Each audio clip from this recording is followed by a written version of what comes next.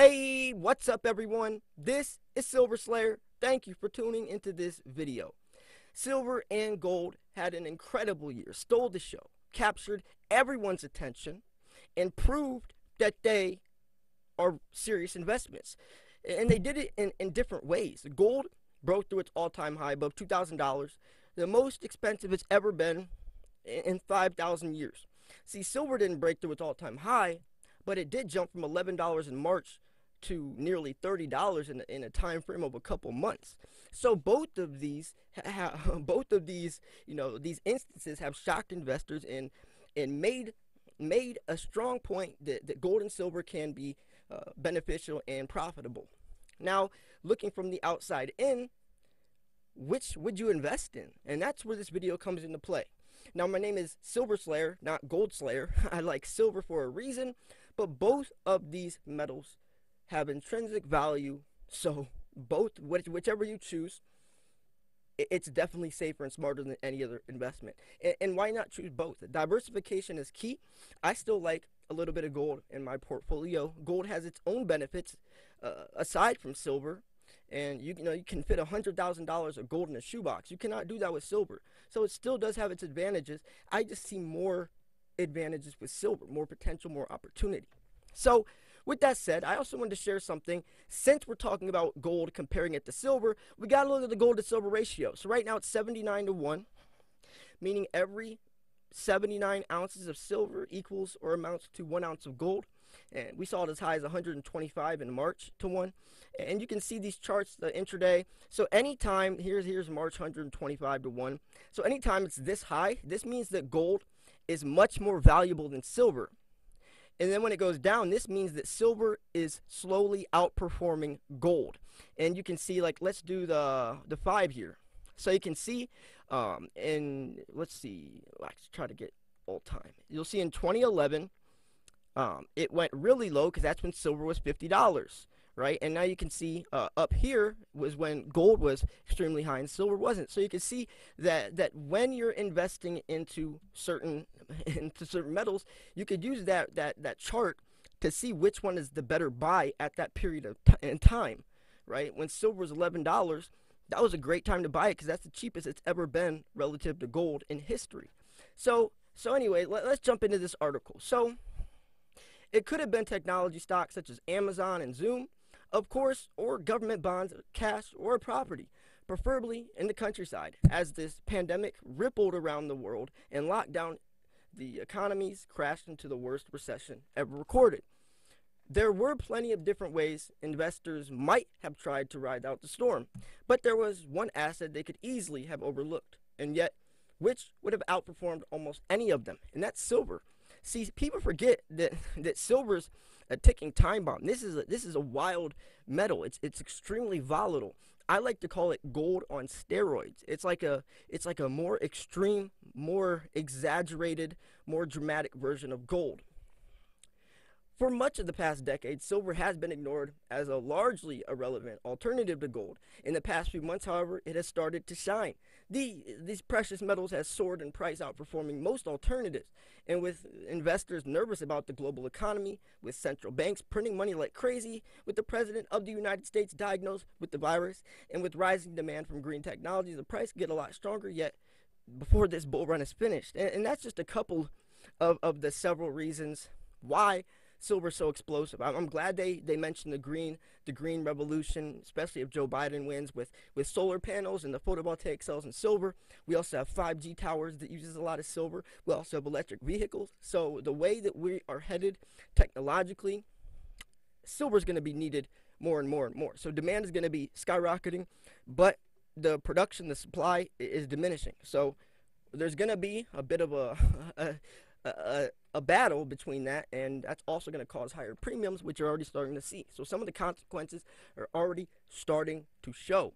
So when the year started, a few hundred ounces of silver in a vault somewhere would have been among the last places you would have wanted to park any spare money.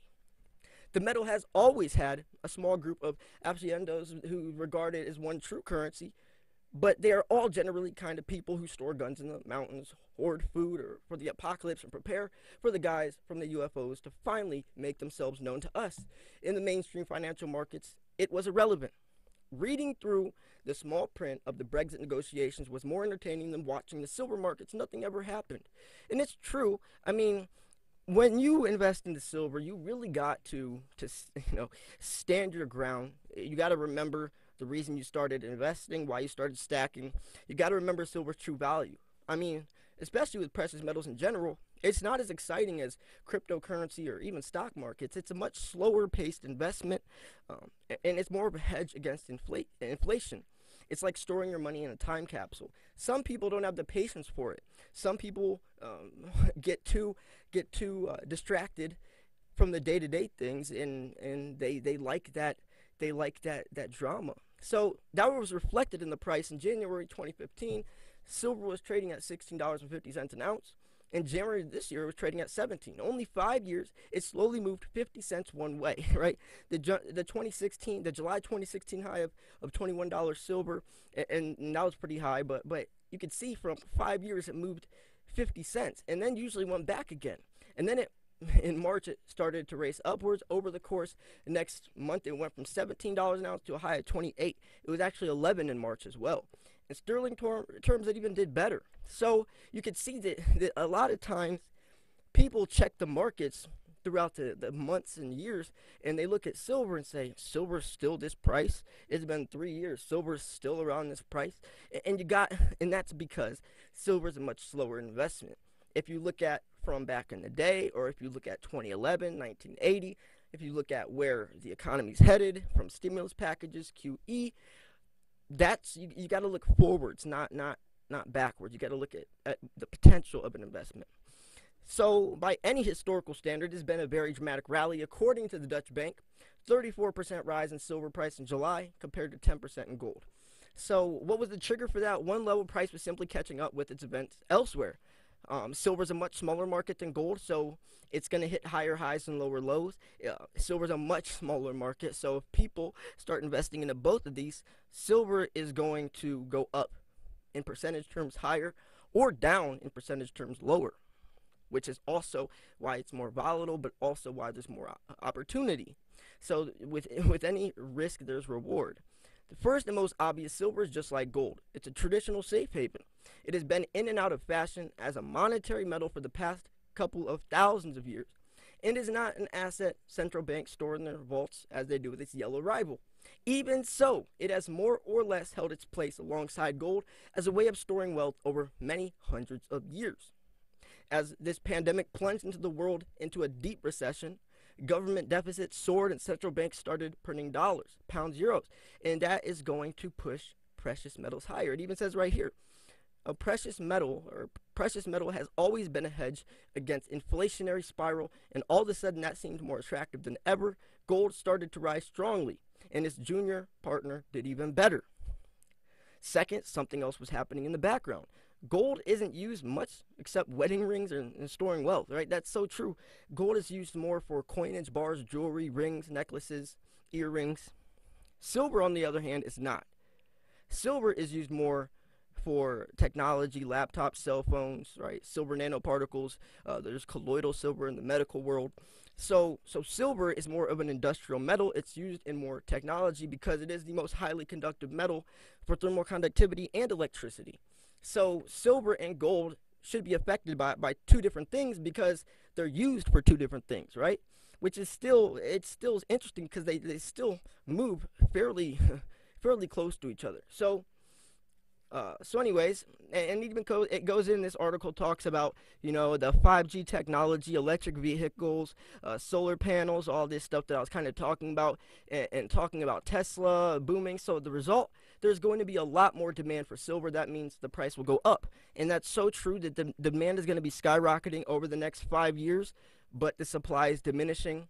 Mexico, Peru, accumulate 40% of the world production of silver, had to get shut down due to the pandemic. The miners aren't even focusing on silver. These miners are looking at gold, lead, zinc, the metals that can put some money in their pocket. So there's really not much silver getting dug up out of the ground. And the silver that is getting dug up out of the ground is getting lost in technology because nobody's scrapping silver out of laptops. It's not profitable to do that. But I can tell you, people are scrapping gold out of laptops and cell phones because it is profitable. It's not worth the time to do that with silver, but it is for gold. So a lot of gold is remelted, rescrapped, recycled, reused because it's profitable to do so. So over the past month, silver has started to stabilize again. It's back to $20 an ounce. So with central banks still printing money and with the rising industrial demand, there is no reason why it shouldn't head towards $30. And the truth, silver should have a place in any portfolio and could make yet a lot more money than anyone expects. It's like the ticking time bomb. It's everyone doubts silver, but I promise you, silver stackers will have the last laugh.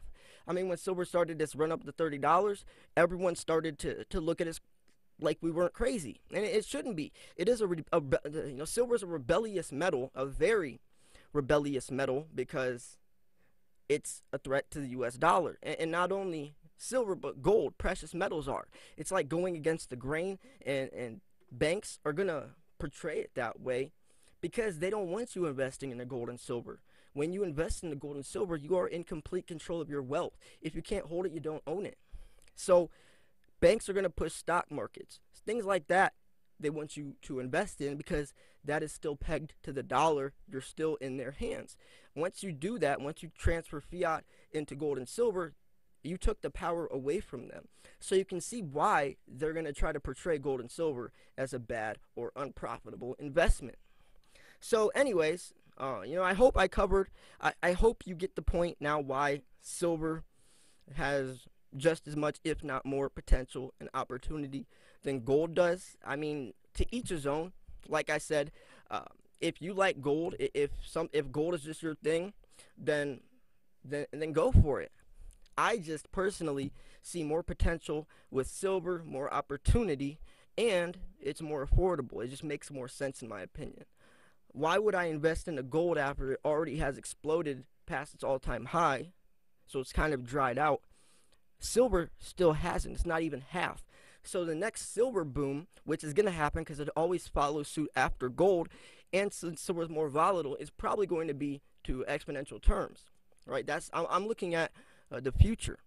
Gold, monetary metal, silver, monetary and industrial metal. So that means two different things.